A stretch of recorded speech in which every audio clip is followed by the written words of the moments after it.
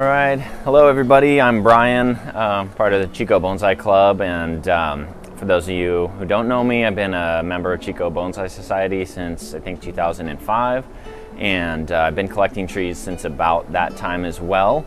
So that's probably my main area of experience in bonsai, is gathering trees from nature, although I do have some field grown material, nursery stock material, and other things that I've created.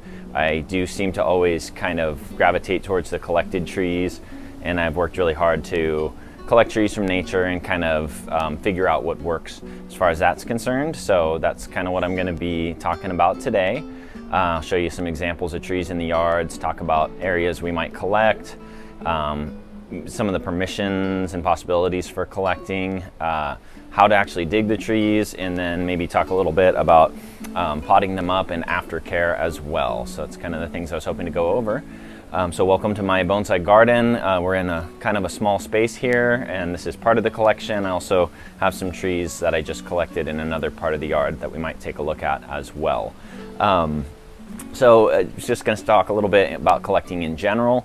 We live in an area where there's a lot of different types of trees that can be collected that make great bonsai. I've collected different species of native pines, junipers, a little bit of experience with oaks. Mostly I've collected conifers and redwoods I've done really well with too in the past. So that's mainly the species that I collect. There's other possibilities. Lots of different trees, I think just kind of only maybe limited by your imagination and what you like to collect. There's aspen, there's sagebrush, there are lots of oaks, evergreen and deciduous oaks that would make great species for bonsai and have been collected by other people as well. So kind of interesting to figure out what species are available to you and what you might do well with and be able to collect. I generally collect lodgepole pine, Jeffrey pine, Sierra juniper, Utah junipers are the main species I've collected. Also a little hemlock. I've done pretty well with mountain hemlock. Where can we collect? There's lots of different possibilities from private land. You can always try to you may know people with property that live in an area where you might be able to look for species that would work for bonsai. You can also look around, try to get in touch with property owners in areas that you've noticed material that might be able to be collected, and just ask for permission. I haven't done as much of that, but that's certainly a possibility. You could talk to people with ranches, ranch land, just natural land, that kind of stuff. Could definitely have possibilities for collecting bonsai. I have collected material mostly off of public lands, federal and state public lands. It really varies on whether they will allow collecting, but some of them do have a process for it and will issue you a permit. It's usually pretty inexpensive. You just have to make some phone calls and prepare to explain yourself a few times what you're planning to do, because sometimes they have no idea what you're talking about and you have to kind of explain what you intend to do, and a lot of times they'll work with you on that and issue you a permit.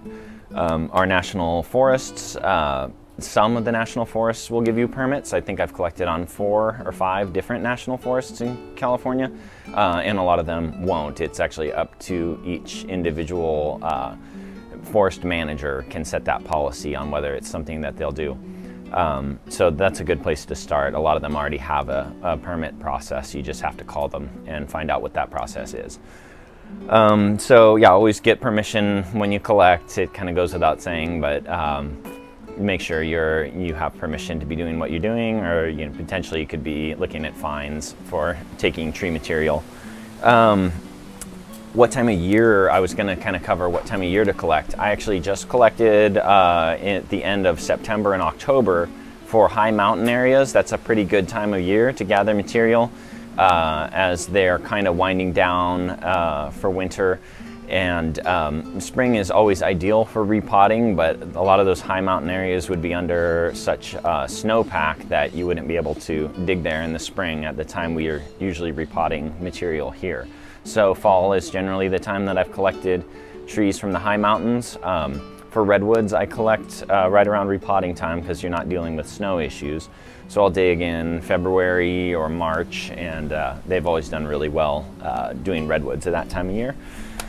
The other thing was, I think who would be considering going collecting. I wouldn't recommend going collecting if you're absolutely new to bonsai.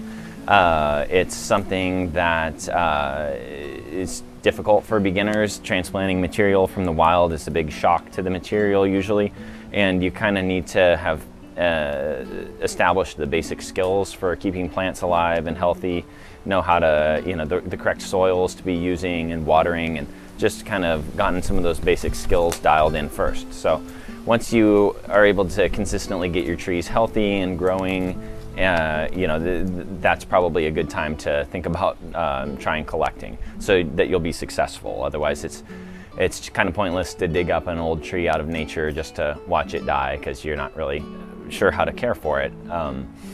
So that's what I would recommend, not as a beginner activity, but something when you're more established. So you want to go on a trip and go collecting. What kind of supplies are you going to need? What kind of tools are you going to need? And what's that going to look like? That's kind of what I thought I would talk about next.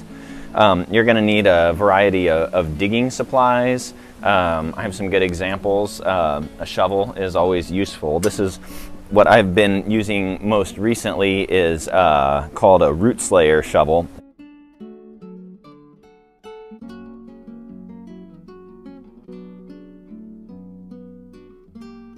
Basically like a trenching shovel, but it's meant for cutting roots, and it basically has like a blade.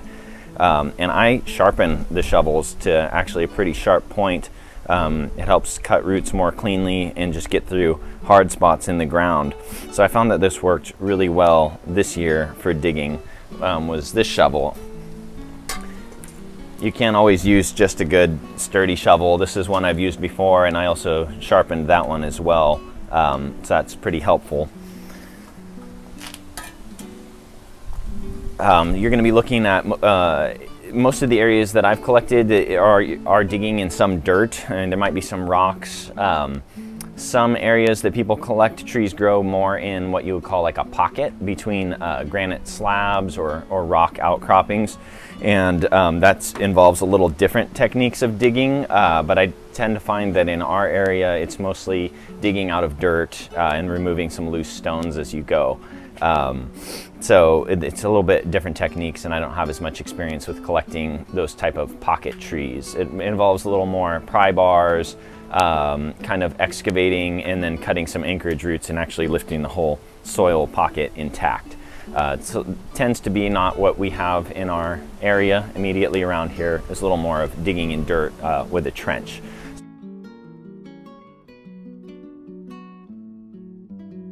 So that's kind of the goal. Usually when I start digging is to dig a trench, maybe in a perimeter out from the trunk that looks like it's going to get you a good root mass. Kind of use the shovel to break ground and start digging a trench around the perimeter of the tree.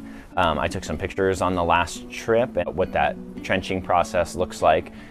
Starting to trench down and kind of expose a root ball that you're going to want to keep intact on the inside of the digging perimeter.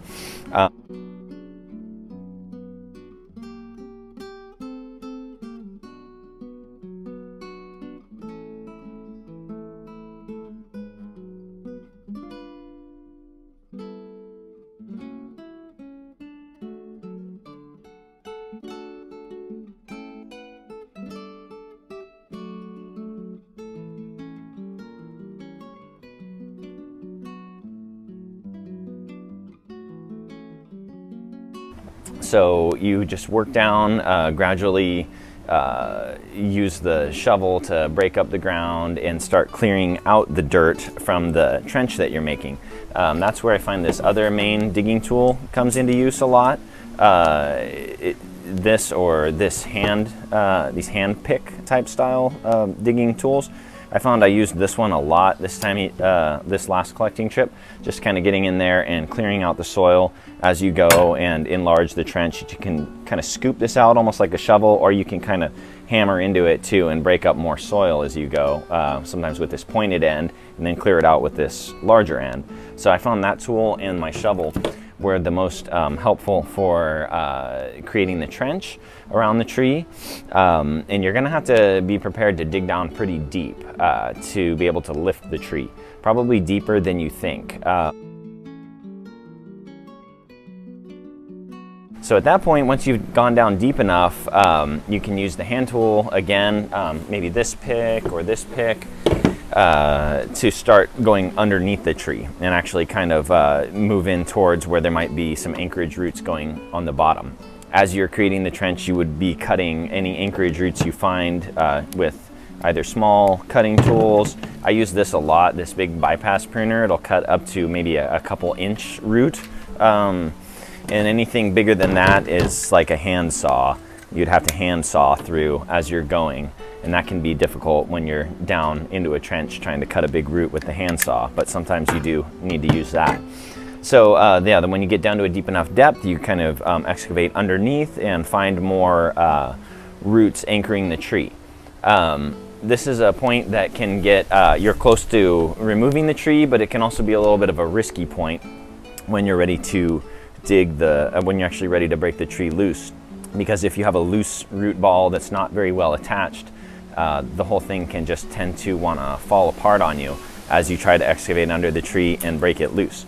So something at that point that I found really helpful is to have a roll of movers wrap and actually start wrapping the sides of the root ball. The stuff is pretty stretchy, and when it has some stretch and compression to it, it actually puts a lot of compression around the whole root ball. If you have some wet sphagnum moss on you at that point, which is something I always bring with me and soak in a 5-gallon bucket before the trip, this long fibered sphagnum moss, I'll usually have pre-soaked some of that in a bucket and maybe have some in a big black trash bag with me. You can kind of pack that around the roots and then wrap the movers wrap around the root ball, and that really helps to secure it and prevent the whole thing from breaking up as you try to break it loose in the next step. So at that point, you've got it kind of secured and you start going underneath the root ball. You can kind of test with your shovel, wiggle a little side to side and see if the whole thing actually is wiggling and able to be loosened. Usually at that point, you're gonna find a few more deep anchorage roots going down. You're gonna either have to cut with the bypass pruner or the saw. And then you can usually break the tree loose at that point. And once you have it loose, get it out of the hole that it's in. I'll usually also get some more sphagnum moss and maybe a large black plastic trash bag and kind of wrap the roots in the black plastic and maybe add another layer of movers wrap around the outside to really secure it. I like the root ball to be very well secured so I know it's not going to break up as I carry it back to the car or wherever I'm trying to get to. That's another point to kind of consider is sometimes you have to think about how far you are away from your vehicle at that point of access, because a lot of times you can find yourself out pretty far with a pretty heavy tree and it can be pretty difficult to carry it back to the car. There are some different options at that point. I have this hard frame backpack that you could potentially strap a tree to. I think it's meant for like hunting, carrying game out. So occasionally that will be useful to carry things out.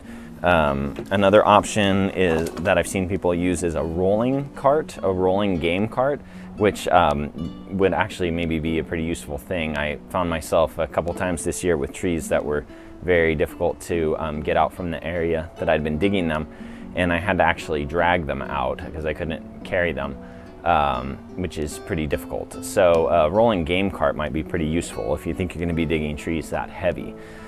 And then, yeah, getting it back to your car and usually like a truck or van, something, you're gonna need a pretty large vehicle to probably take these trees most of the time back home. I have a little pickup truck with 4x4, and I do get back down some 4x4 roads sometimes. So just make sure your vehicle is equipped to carry the trees and maybe get access to the areas that you're going into. They're usually in the high mountains or the steep coastal mountains, and sometimes that access can be difficult. So what do you do with the tree after you get it back home?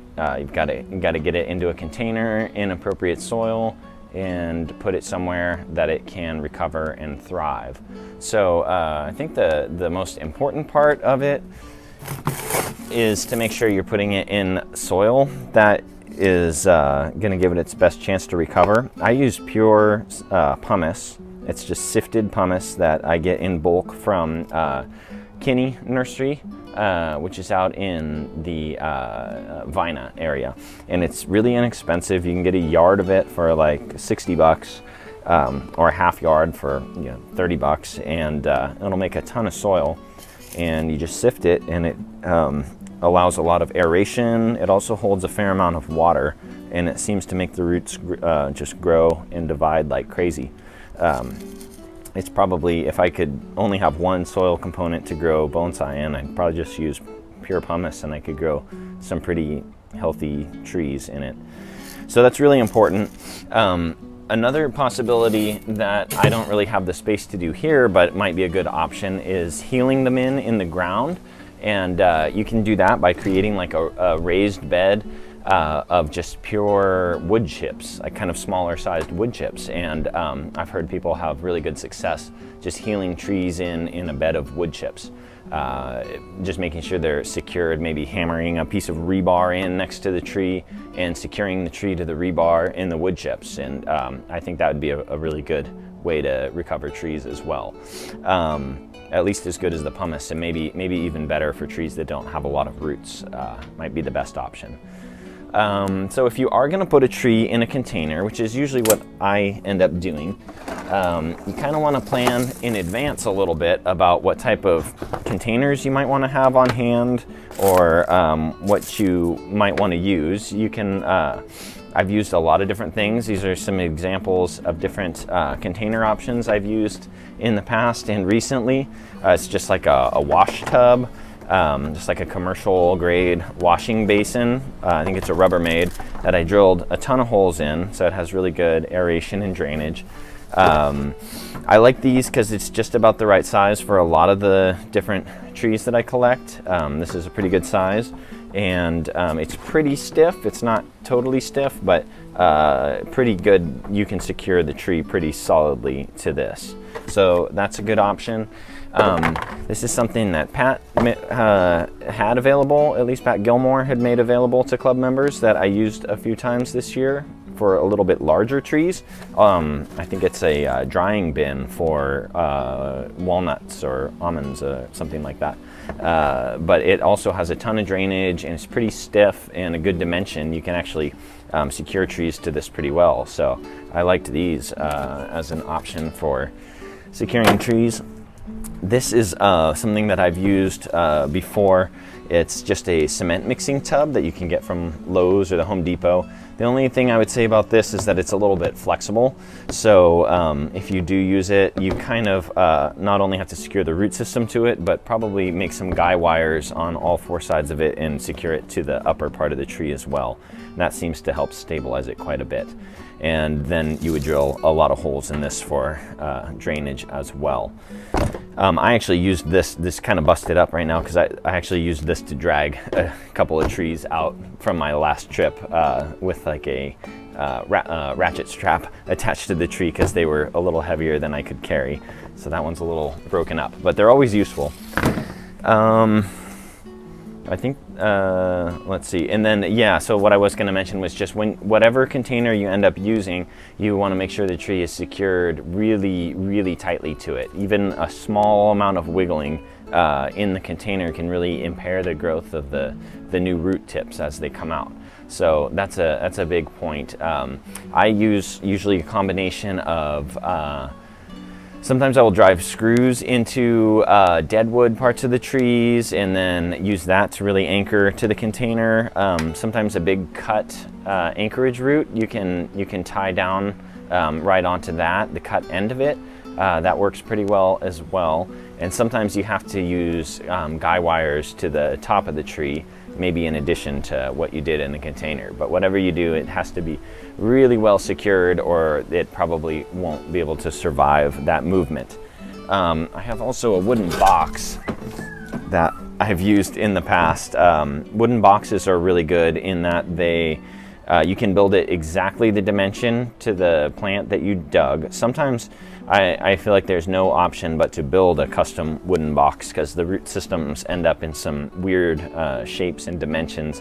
Sometimes you just can't find some kind of pre-made container that is actually going to work, and you have to build a wooden box. But they're a pretty good option. You can always secure the tree to the box too, because you can run anchorage screws to the box, maybe run a piece of wood up and secure the tree to the wood, and that really gets them secure in the box. So a box might just be about the best kind of container you can use after collection. Maybe we could add the other thing I found important to do after you're preparing to put them in the box is to even take a chopstick, loosen a little bit of dirt around the edges of the root ball. You definitely don't want to be knocking off roots that you collected, that you worked so hard to preserve when you were collecting it. But if you can brush away some of the soil and expose an inch or two of the fine feeder roots, then take a nice pair of sharp scissors or pruners and make all new clean cuts on those roots. That's where those roots are going to want to sprout new root tips from. So that really helps them recover, to clean the root system up a little bit and cut the root tips before you put it into the pot. After the tree is recovered or secured into the pot, you need to put it somewhere where it can recover. And selecting an exposure can be pretty critical for placement after you collect the tree. I like to pick somewhere maybe on the periphery of a big deciduous tree. I've always found to work pretty well, or under shade cloth. You definitely wouldn't want to put them generally out in full sun, especially. So mine are in some dappled sun on the side yard and on the ground. I also like to put the trees directly on the ground if possible. We're gonna head into winter pretty soon, and it's gonna help insulate them from those freezes and keep the temperature from fluctuating too much, which also is gonna really help them recover. I use a lot of foliar misting. I spray the foliage probably a few times a day, but I try to not overwater the trees because they're not really moving that much moisture. They're a little bit stressed right after being collected, and they're not really putting on that much growth. So you really only need to focus on keeping them just a little bit damp. You don't want to let them dry out too much, but you don't want to overwater them immediately after collecting either. I tend to at least come back sore and beat up from almost every collecting trip. It's pretty physical. I usually come back with scraped up arms and little cuts and bruises, and my hands are pretty beat up for a week or so after. I think it's a good idea to carry some knee pads because you're just down on your hands and knees, basically chipping away at the root ball. So that's pretty helpful. And definitely gloves, because your hands will just get really tore up, and some super sturdy boots as well for stomping on the shovels and climbing over rocks, and it's pretty rugged generally out where we're collecting, so protect yourself. And I was also going to talk a little bit about just being out that far. It's easy to get lost. You definitely have to consider safety when you're out collecting. I've in the past mostly used maps and just trying to make sure you know the opposite of the direction that you're walking in, and whatever turns you've taken, that you can kind of retrace your route back to your car. I've actually started using some software called Avenza Maps, A-V-E-N-Z-A, and it's just free software. You can pre-download maps of areas that you're going into, and if you open the map while you're still in service, in a service area, once you enter the map area, you'll appear as a little blue moving dot on it, and you can drop pins for where your car was at and where trees were located. So yeah, just always being safe and make sure you're kind of heads up out where you're collecting trees. So we can walk around and take a look at some of the trees that I've collected over the past couple of years. Everything's kind of early in its development, really just in recovery stages, since these trees have all been collected since about the past 2 years. I don't know if any of you saw my trees before, but all my collection was lost in the campfire a few years ago. So kind of rebuilding, and I've been doing a lot of collecting, but it's all freshly collected, not really styled as bonsai yet. So just kind of keep that in mind as we're looking around. But this is an example of a Jeffrey pine that I collected 1 year ago, and up in the high Sierra Nevada mountains. They're really fantastic trees for bonsai. It's a long needled single flush pine, very similar to Ponderosa. Almost difficult to really tell them apart from Ponderosa. But they're really great. You can see it has really old bark, some deadwood features, very flexible branches that can be wired and styled for bonsai. And this tree came out with such a small root system that I was able to put it directly into a bonsai pot, and it has grown really well in the past year. So I think it's gonna do really well for bonsai. Let's see, next to it here is a big redwood, coast redwood that was collected about a year and a half ago, I guess. And that came from over on the coast, California. It's they come out of the ground with no leaves or branches on them, just basically as a stump. So all these branches just sprouted as little twigs. The tree's much taller when we collect it, and you cut it down to a height that you think you might want to be able to grow a bonsai out of it. And they can also come out of the ground with pretty small amount of roots on them to almost no roots, and they develop a whole new root system very quickly. So redwood is pretty forgiving as a bonsai species, and it really makes a nice tree. In the long run, it'll really fill in with a lot of branching. You can do a lot of pruning and maintenance on it, and it tends to take to wiring really well also. So that's a great species that I've collected a lot of redwoods.